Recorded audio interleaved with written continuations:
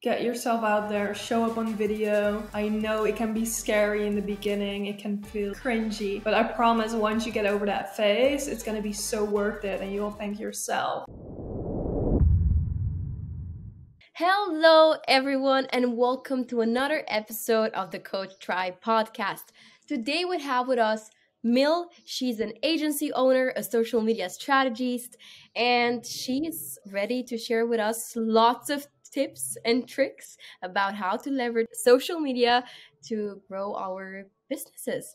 Mil, it is a pleasure to have you here with us today. Hello, and how are you? Hey, I'm good. I'm so excited to be here and dig into some social media strategy. We are excited to have you here. And I would say before we get started, can you tell us why should people listen to this episode? What will they get out of it? Yeah, I think they will get so many little nuggets that they can implement right away, especially in terms of, your social media, building your brand, getting out there, attracting more clients, all about providing value. And I'm not about gatekeeping. So I 100% recommend you stay all the way through because we'll be dropping a lot of gems. So you heard Mil. No excuses. We gotta stay till the end and get even that latest nugget because I bet, all of them are gonna add up and we're gonna have an arsenal of techniques and tool at the end of the episode to really go for it and make the most of the social media and attract more people and really hopefully get more leads our way. Now, okay, cool. We have that covered. We know what we're going to talk about. And I'm thinking, Mil, before we get into the nitty gritty, let's be clear on what is social media strategy. Because I have this idea that many of us hear it so often. Social media strategy, you need it. And the truth is that I feel like some of us are not really aligned with this. What is a social media strategy and why do we need it? Yeah, I 100% agree. I feel like a lot of people get scared as soon as they hear the word strategy, or they're like, oh my God, do I have that? Do I not? Do I need it? But really what a social media strategy is, it's your blueprint, your game plan to success on social media, simply put, right? It will cover anything from who you're targeting, what your goals are, how you're going to achieve those goals, where your social media is currently at, what your competitors are doing. It's really a comprehensive game plan so that you can go into the game with a plan, right? Makes sense. No, what I really like the way you said it. It's a game plan, and we all need a game plan in the end, especially if we want to win the game. Now, I would say let's imagine I'm a coach and I'm just getting started on social media. What are the main things that I need to be aware of? Or like, how do I even get started with the social media strategy? And I know there's an option to maybe get some help, someone like you to help me out. But what if this is not a choice for me now? Can I do my own social media strategy? How do I go about that? Yeah, so I think first of all, you really need to know who your audience is, right? Who are you trying to go after? Who do you want to work with? What type of clients are you looking to attract? Because without knowing this, you have no idea what your next steps would be, right? Like what platform do you want to be on because your audience is there. So I think that is a major piece. In the beginning, a lot of people don't know who they're talking to. And if you're talking to everyone, you're talking to no one, right? So I think it's very important to define for yourself. Okay, so this idea of niche down, it always comes up. And I believe in it as well. It's like so important to know that because once you know that, you can understand what sort of content you need to produce, where you need to be, Yeah. and who is the one consuming your content. And that's going to be very useful because it's going to tie in into, again, the way your content will be consumed. The Code Tribe podcast is powered by Pensight. I want to take this opportunity to tell you more about Pensight and how much value it can provide you and your coaching business. Pensight is an all-in-one platform for coaches and educators that enables you to quickly and easily build a highly credible page and sell your knowledge with one-to-one sessions, group coaching, courses, Q&As, digital products, and bundles. Payments, scheduling, video calling, client communications, and everything else is taken care of. All it takes is 5 minutes to set up and it's free. It's the smartest way to kickstart your coaching business. Sign up to Pensight today at pensight.com. Okay, so first step is we know who we're talking to. What else? How do we decide on the type of content that we want to create? It's overwhelming and there's so much we could do. How do we learn to prioritize? Yeah, so it is a bit overwhelming in the beginning. So as you know who you're talking to, you want to research your audience a bit, right? Where are they hanging out? Maybe you have a big competitor or a big account in your industry that has the same target audience as you. So you can do a little bit of social listening, as we call that. You can go into the comment section, see what people's pain points are, see what they're struggling with, so you can address these type of things in your content. So that is one way you can kind of build out your content. And as you build out your content strategy, this is all stuff you want to experiment and test. So if you're on a platform like Instagram, I recommend doing a lot of different types of content format to kind of see what works for your audience. What do they like to consume? And also they consume different types of content for different reasons, right? So for example, I personally do not like always watching video. It doesn't mean I don't watch video, but so variety is really important. Variety is important in terms of format, type of content we're producing. And just to be clear, on Instagram, that means we have the reels and then we have the static post, the simple one picture post, or the carousels. And obviously, if we get into even more detail, it's going to be the stories and lives, maybe, but that's already going into more details. Now, I want to be clear with something, Mil. So we said that social media strategy can be a bit overwhelming and also that people have mixed definitions of what it should be. But I want us today to be as clear as possible of what a strategy is made of. So we said, let's say step one would be niche down. That's one step in your strategy. What else would a social media strategy, what is it made of? Like, what are those things we need to that are part of the strategy? Right. So a couple of other elements are a social media audit that's inside your strategy, where you're auditing your own profile. You need to know where you're currently at so that you can compare yourself now versus 3 months in the future, right? So you can see, oh, did I grow? What happened? And you can compare numbers. Now, another thing is competitor analysis. You want to compare yourself to competitors. What are they doing? How often are they posting? What kind of content are they posting? What works for them, what doesn't work for them. So that is actually a huge deal. And because a lot of the research from competitors, you can also take into creating your content, right? Something that works for them may work for us as well. Then you get a little bit more into the nitty gritty with, a content strategy, your content pillars. What are you focused on? What message are you trying to get across? If you're on Instagram, of course, hashtags, keywords, and things like that are important. And that kind of wraps up really the foundation of your strategy. I feel like one mistake that many of us are doing when we're getting into the social media game is having this expectation to reinvent the wheel or to create everything from scratch or to having to define everything ourselves, when I feel like one of the biggest assets that we have is actually looking at similar content that we want to create and replicating what already works. So I just wanted to highlight that bit of, look at your competitors, see what's working, see what's not, and maybe just take some inspiration from there, and that's okay.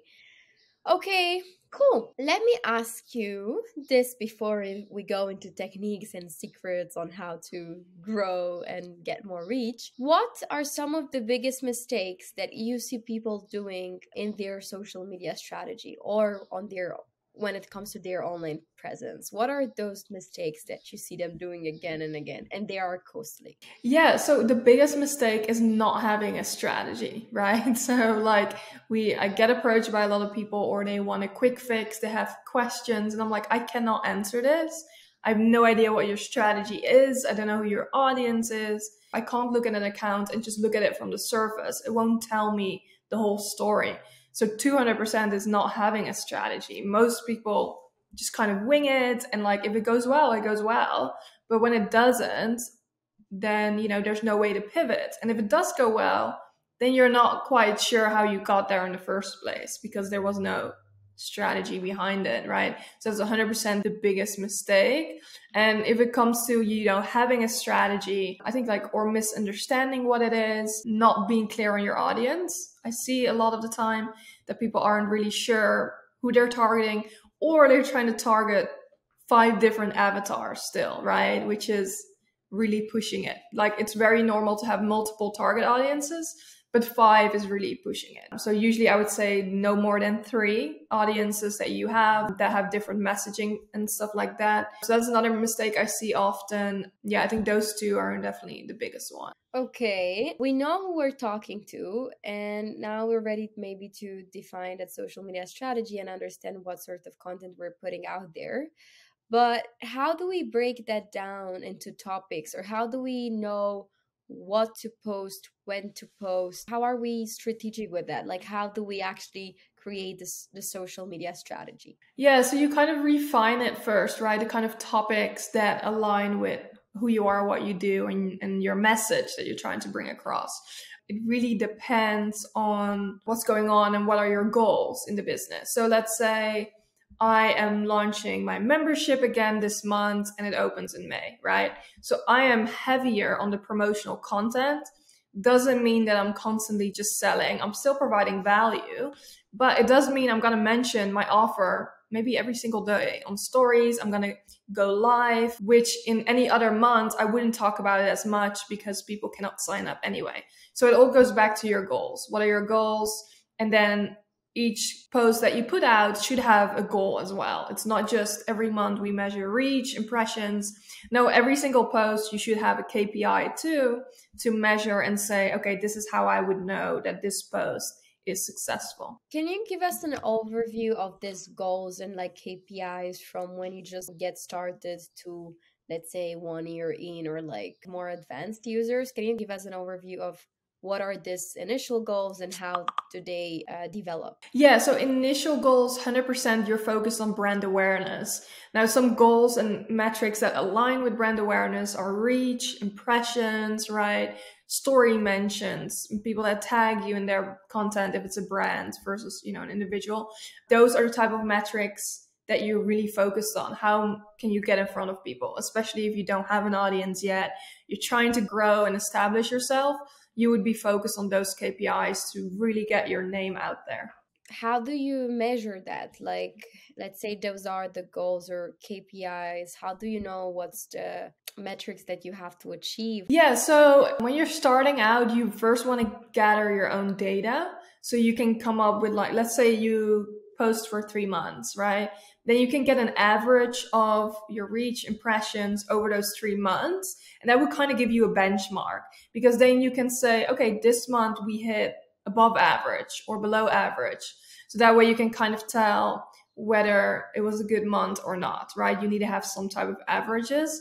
Now, another way to set benchmarks is to compare yourself against the competitor. Maybe you feel like your reach is low, but your reach is still higher than other people in your industry. So that's another way to compare. But you do have to be careful with that, because you don't want to compare yourself with someone that is way ahead, right? You don't want to compare your chapter 5 to someone else's chapter 50. So you do want to be careful with that. I always recommend comparing your own data against your own data, because it gives you the most realistic view. Yeah, that's a very important one. And looking, knowing how to, creating the habit to check your insights, and then knowing how to look at the insights and how to compare different sets of data. Okay, before we go again into those techniques that I promised that we're gonna get into, what is the importance of having a clear brand message or branding in your content, communication, social media page? How important is to have those brand assets in your social media strategy and as part of it? Yeah, no, it's actually very important, because it does have to do with who you're trying to target, right? Establishing a brand, having your assets, your brand guideline, it's all should align with who you're trying to attract. And that's how you create brand recognition, familiarity, right? To where you are attracting the type of person you want to attract. You don't want to be a high-end luxury brand with a Canva logo, right? Just to give an example. So Yeah, in that sense, it's very important. For us in the agency, we actually do not take on any brands that don't have their branding. We would either create it for them before we start, or they would have to get it done, but we would not. It's like a requirement. And for an individual, a personal brand, can you give us some examples of things they should integrate into their branding? What are some things they should have in line, whether it's the colors of the brand, the feeling, the voice, the tone? Can you give us some examples of what should people be aware of? Yeah, so 100% your color palette, right? Color palette, your fonts, so that you are consistent throughout. And yeah, brand voice is a huge part of your branding. Like, how do you want to come across, especially if you outsource to someone, a social media manager? They need to know what kind of voice you have, right? Is your voice inspiring? Is it, I don't know, energizing? Whatever words might define your brand voice is actually really important. So that aligns with your messaging, because otherwise what you will see too is that your messaging is not on point, right? You're conveying a different message every post, and that's obviously the last thing we do. Yeah, and this was a reminder for me of something that I think again is important. You mentioned the word consistency, and I just wanted to say that in the beginning, it's totally fine to play around with different things, different formats, to see what works, even the reels, what captions. But I would say be specific with the length of your testing period, and then try to build in this consistency, because it does make a difference. And I know, and maybe here, Mill, you can help me out. I know good predictability is also a thing. So creating content that is predictable so that people know what to expect from your page. Can you tell us more about that? Yeah, for sure. Especially like you said, consistency, right? Like consistently showing up, but also in terms of, your content. You don't want to use a completely different style every time, because then people will be like, oh, who's this, right? So you want to create that familiarity so that people, without looking at your handle, they know, oh, that's Simply Media, or, that is Maria, so that they create that familiarity. And it is so important, because the more familiar people are with you, the more they will like you. It's psychology. We like things we're familiar with. That's a big one. I'm happy you put it out there. Can you give us, let's say, a blueprint for how to select these topics we're going to talk about, or how to be a bit organized and not all over the place? Is there a way we can create an easy structure of what we're going to post in the first month? Like how many times? Is there something we can follow? It's hard to give one answer. It really depends where someone is in their journey. But like a good rule of thumb, like in terms of your pillars, what I like to do is come up with 3 categories. So what are you going to be focused on? Like promotional, educational, shareable content, personal content. If you're a personal brand, that's something that we always include. And then from there on, kind of build out your topics, because that way you can put them in each bucket. Okay, if I need to be promotional today, then I'm going to talk about my offer, for example. But it doesn't have to be limited. Like, for example, for me, I talk about Instagram, right? Social media strategy. And like, these are broad topics. There's so many things that fall under this bucket. And yet you can be consistent because people know what to expect from your page. What tools do you recommend, especially the beginners, to use and to help them with their social media? Whether it is CapCut for Reels or Canva, are there any tools that you usually recommend for people to use? Yeah, I mean, Canva is a no-brainer, right? Canva is great, especially for beginners, to get yourself out there, get creative, create stories, whatever you want to do. I love CapCut. It's been really helpful. I think it's, again, especially if you're a beginner, allows you to be more creative and eye-catchy and trending. The Captions app is a great one for those that are putting themselves on camera, to make sure you have captions.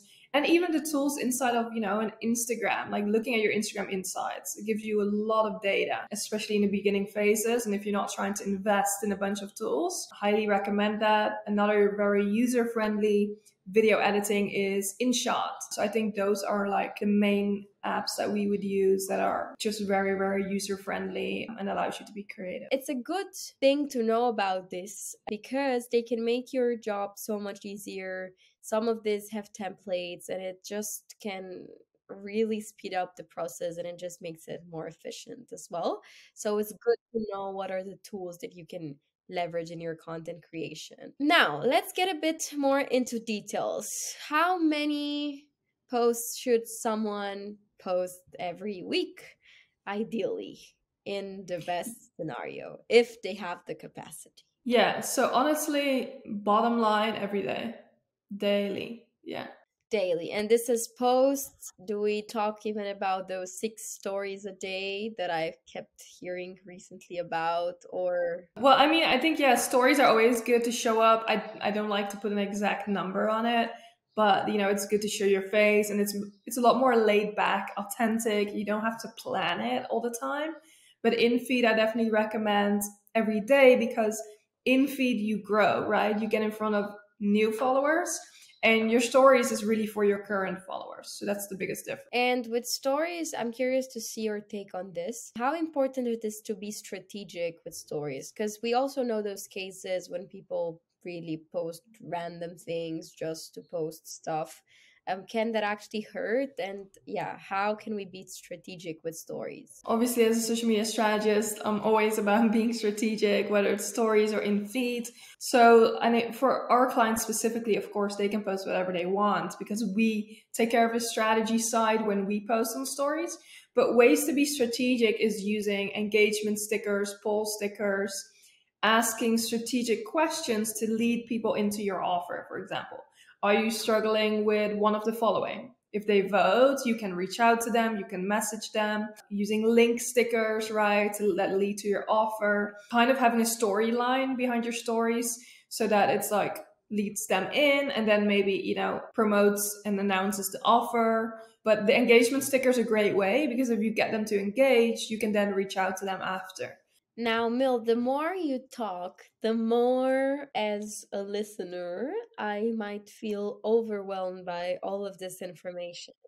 Is there anything to help me with that? Like, how can I deal with so many features and ways of using social media? Because it is a lot, even for us that we're always on it, there's always something changing. How can I not be overwhelmed by social media when I get into it in early stage? Like, what is there anything I can do? What's your advice on that? Yeah, of course you can outsource it, because at the end of the day, yes, you are overwhelmed because this is not your zone of genius. This is not your professional job, right? Like it would be for us being on social media all the time. So outsourcing is one, getting an assistant to even help you a little bit with it. And otherwise, if you don't have those resources necessarily, I would just say, just show up, like don't overthink it, and show up consistently and kind of figure it out as you go. Those would be my best pieces of advice. Well, thank you. That made some of us feel better. I hope so. Okay, now time to have even more fun, because I'll be asking you about some of those techniques and things related to hashtags, time of posting, lots of the spicy questions that I know everyone sort of has their own version of them. Now, let me ask you this. Since we said, okay, ideally you should post one post every day, and this is on Instagram because that's what we're mostly talking about. Is there any special time we should post our stuff? Is there like a best time to post? Yeah, so I personally don't believe in a best time to post, and I'm sure it's not the answer people want to hear. What we've seen works well is posting in the mornings, because then your post has all day to kind of marinate, get seen, and things like that. But prioritize creating great content over finding that perfect spot, that time to post, right? And in terms of length of your content, let's say, especially with reels, is there specific length that works better? For example, I know there were those 7-second reels that performed really well, that went into a loop. Or maybe should we keep it up to 30 seconds? Is there any best practice there? So I think it really depends on your audience and how they like to consume content. Again, it really varies from audience to audience. And that's where, again, social media strategy comes in, right? You get to know your audience and how they like to consume your content. And then secondly, it depends on your type of content, right? Yes, short reels can do really well because it loops and the views add up. But of course, if you have a highly educational video, there's no way you can do that in 7 seconds. So it really depends on those two things. What does your audience want, and what type of content are you creating? Can you tell us again, what do you mean by being strategic? Is it having a clear idea of what your next posts look like and how they tie in together to each other? Is this what you mean? Yeah, so I think the biggest thing is knowing the purpose behind your post. Like, why are you posting this, and how are you going to track its success? So let's say I put up a promotional post. I'm not expecting it to get a bunch of likes. Like, who likes a post that just talks about your offer? Usually, it's not the highest engagement you will get. But if I receive 10 website clicks, then that post was really successful because I wanted people to check out my offer or DM me or whatever. I think this is, again, like, so good to be aware of. So depending on the goal of your posts, the post will perform differently. And it's important to know these nuances so that you know what to track, and you know what to change and improve. Which takes me to the next question: how important it is to re-engineer your content, or like republish your best performing content. How important is this bit of, maybe once you create content, not just forgetting about it and making use of it in the future? Yeah, so that's actually a great one. And I'm a huge advocate for repurposing, like having a repurposing strategy. I always say, like, not 100% of your audience is going to see your post. And also, as you keep growing your audience, new people come in. So it is the fastest way to boost your traffic is taking your best performing post and simply posting them again. You don't have to change a thing about them to repost them, and it can still bring in traffic and do really well. And is there a minimum time to wait before you post? Like, how do you usually do it? Like, how long do you wait before you republish a best performing video? Yeah, so for me, I have a very high posting frequency, so I can do it more often, right? Like, if you post multiple times a day, the post will be very quickly. But like, let's say you post 3 times a week, it's going to take longer for you to then say, okay, now I can repost.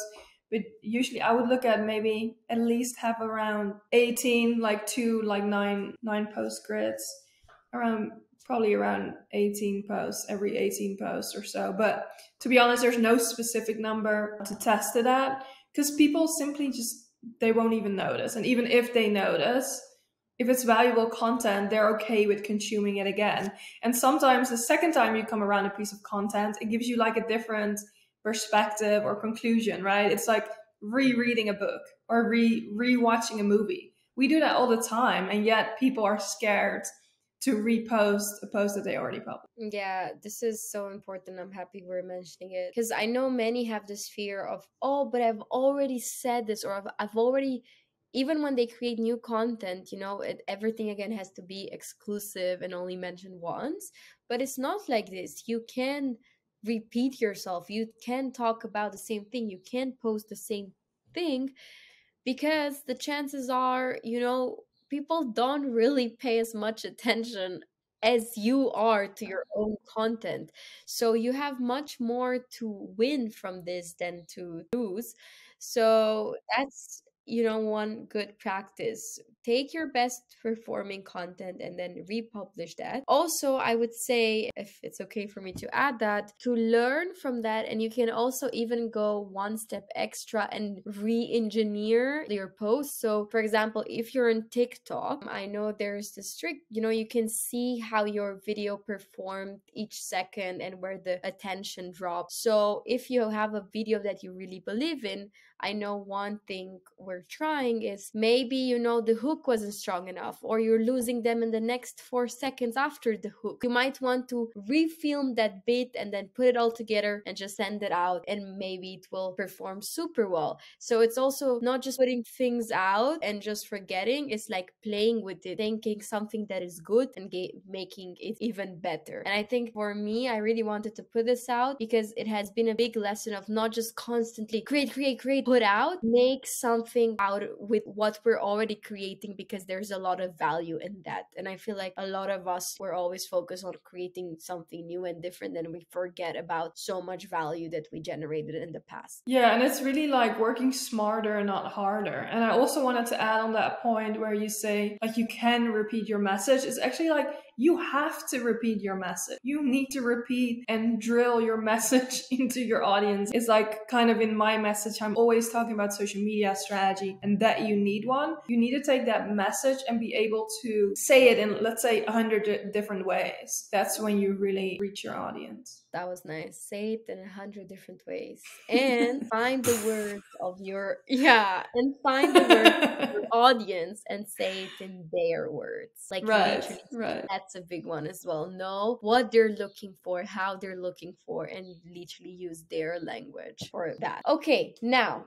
back to you and your tricks and tips. Can you tell us about hashtags? What's your winning strategy there? Do you even use hashtags? Yeah, hashtags, actually what I've noticed for smaller accounts, they have an even bigger effect than now that I'm a bigger account. I've noticed I am currently testing not using hashtags because I know there's so much debate around it, and I just want to get some insights to see what difference it actually makes, because I know the head of Instagram often talks about that they're not as important and only using like 5. What I have noticed though is that Instagram is becoming way more searchable, very similar to what TikTok already has been. So I wonder if it has to do with that they're not as relevant, but I've still seen great results on using hashtags as long as they're relevant to your content, what people search for. Yeah, those are the key things to take into account. How many do you usually use? Usually I would use between 15 and 30. I do not stick to just 5, like some people say. What I have seen is that more has worked better when I do use them. On TikTok, I only use around 4 or 5, though I will say I'm not, your pro TikToker. I know a lot of people like freak out on hashtags, is that they're not going to make or break your content. So don't overthink it, use them, experiment with them, test it, and then leave it as is. What will make and break your content then? The content itself.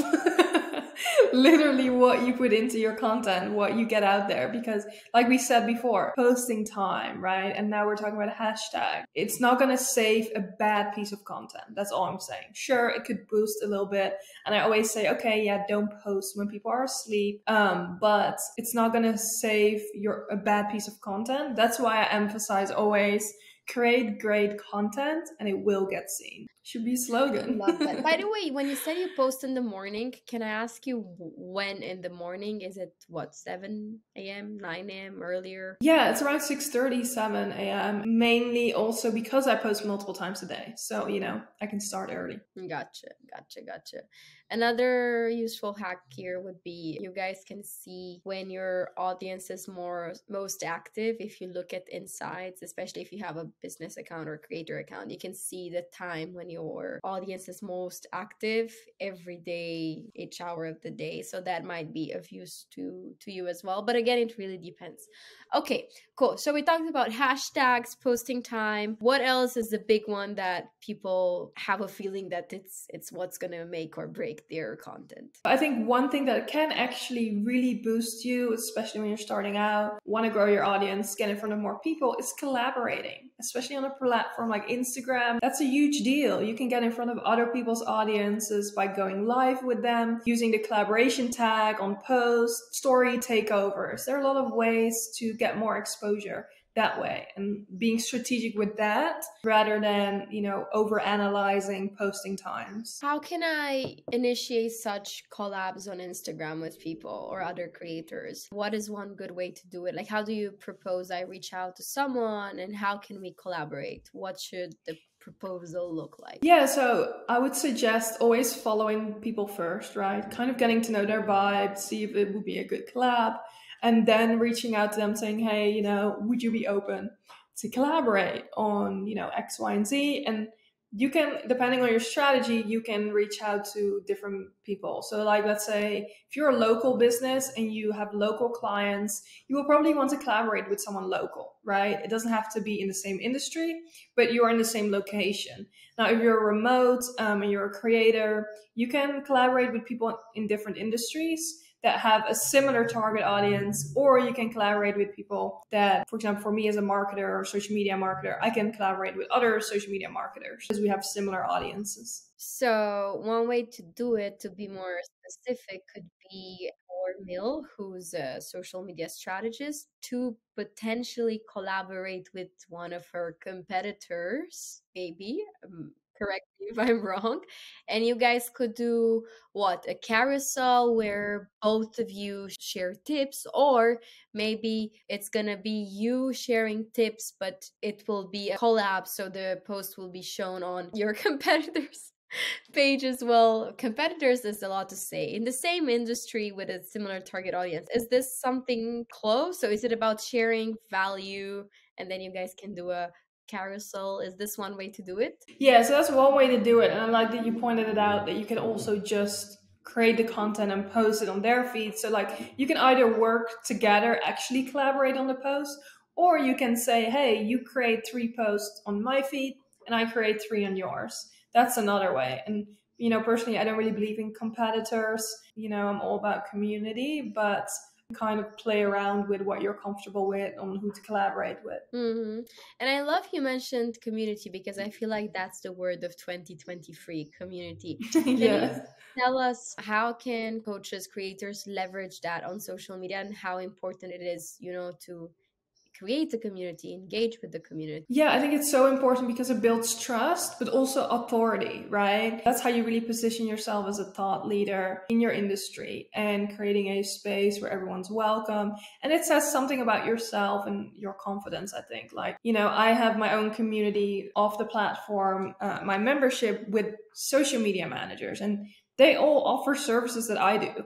Everyone has their own unique selling point, right? Someone that wants to work with me may not want to work with some of the other people, and vice versa. So you attract a different type of person. That's why I believe that, it's so important to create community. And then on top of that, if you're a coach, creator, create a referral network that way. Maybe there are services you don't do and you can refer someone to someone else and vice versa. When you say build the community, and you mentioned maybe take it outside Instagram, how do you do that? Is it, one of those membership programs? Where do you host such a community? Yeah, so you can host it obviously on a variety of platforms. I know Pensight has everything in one. So with Pensight, you could easily set something up like that where you grow and build your community, sell courses. So there are a variety of different ways. It just depends on, your preference. And what's the benefit of moving them outside Instagram and making a more compact community? What's the benefit in that? Yeah, of course, functionality first. There's no way you can host something like that on Instagram. And on top of that, like diversifying, your audience and not being reliant on Instagram alone, even though they have the verification subscriptions and things like that.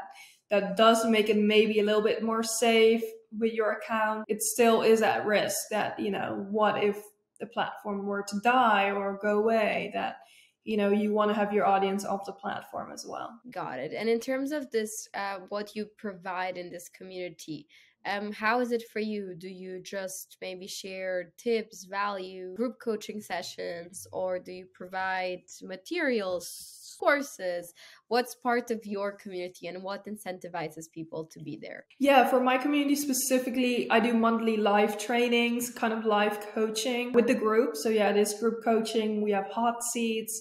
If you need feedback on any proposals they've created or work they've done, I can give them feedback on Feedback Fridays. And really the sense of community, like we have all become friends, which is really pretty cool. I always notice members are all like interacting with each other's content on Instagram. Most people have met through the membership and they now seem like best friends. I don't know, it's just really cool on how that works because, it does get lonely being a entrepreneur or solopreneur.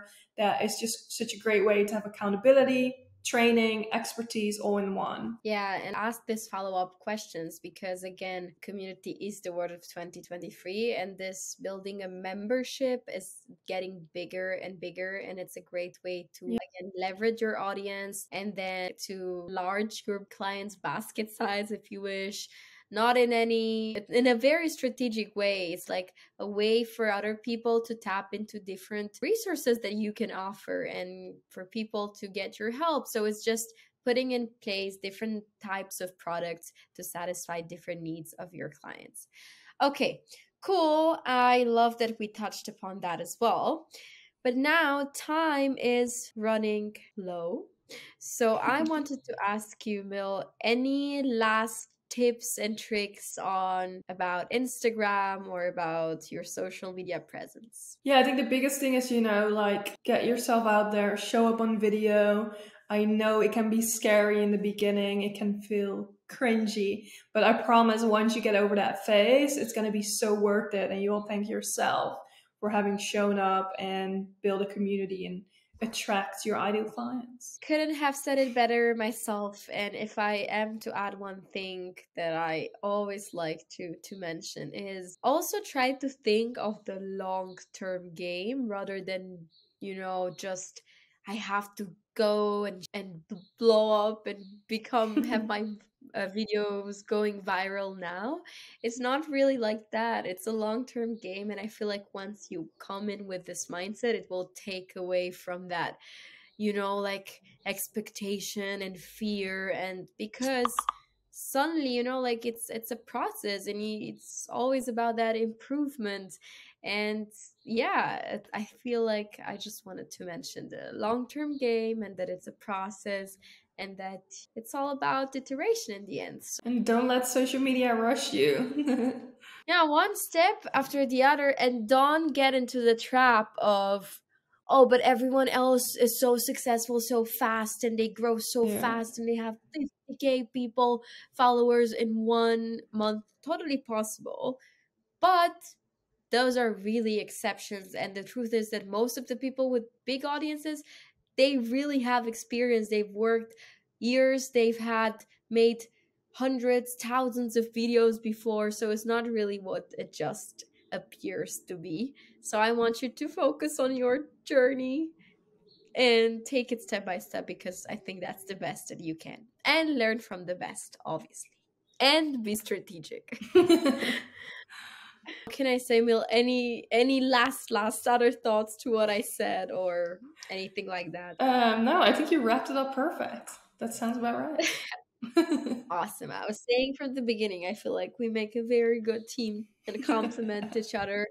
Now, tell us, where can people find you? Why should they reach out to you? And how can you help? Yeah, so the easiest way is probably through Instagram at Simply Media Advertising, and that media and advertising share the A in my handle. I'm now Meta verified, so it should be easy to recognize. If you have any strategy questions, need help with strategy or social media management, and I'm happy to help.